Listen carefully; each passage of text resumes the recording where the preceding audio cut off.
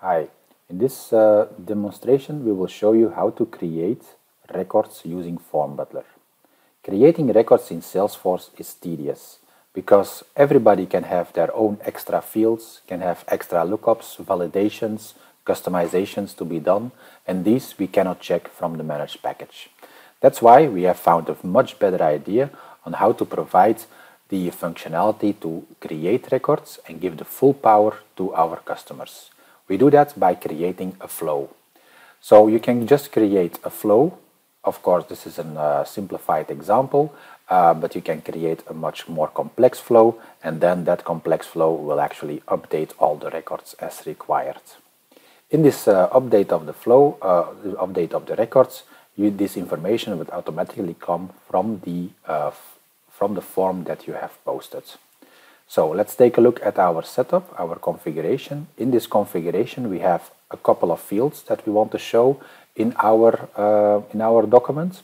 And these fields, we will mainly focus on the case origin field and the case type fields. So here on this case origin and case type field, we actually want to grab the information from these and use this to create a new case. So how do we go about that? So in our flow, we first create an auto-launched flow. And in that flow, we're going to create some Apex-defined variables. So let's remove one of these variables here. And then I'm going to create it all over. So let's remove it here as well.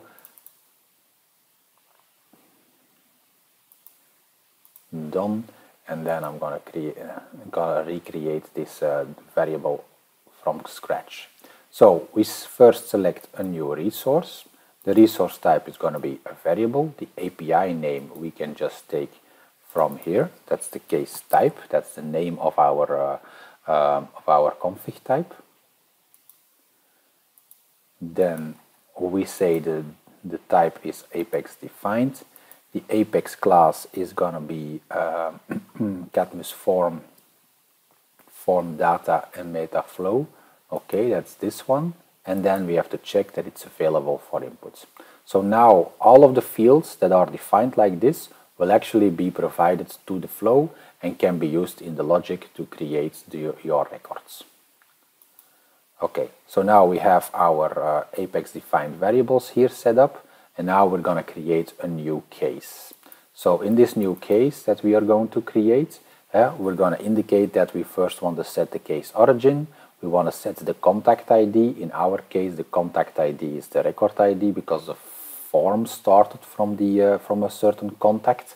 If that's not the case, you can of course fill in your own variable here. And then next to that also the case type is required. So from the case, we're going to use the case type. Okay, and we're going to set this to the case type variable. And in the case type variable, we have a lot of options here that we can select, but these are actually predefined settings on the formatting for the value.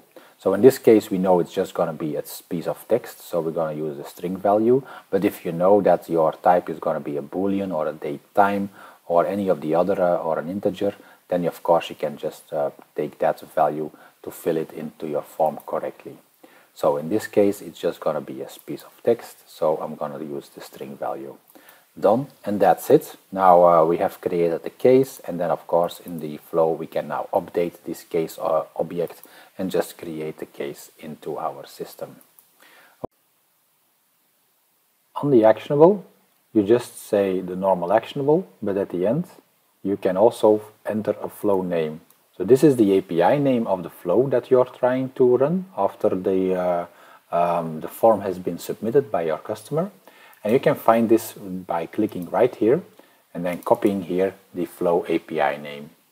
Okay, so if you copy that one and just fill it here, then it will know that it doesn't have to process any updates, but all of the updates, inserts, whatever fields have to be passed on to the flow so that the flow can manage all the updates and inserts that has to happen on the data that was submitted.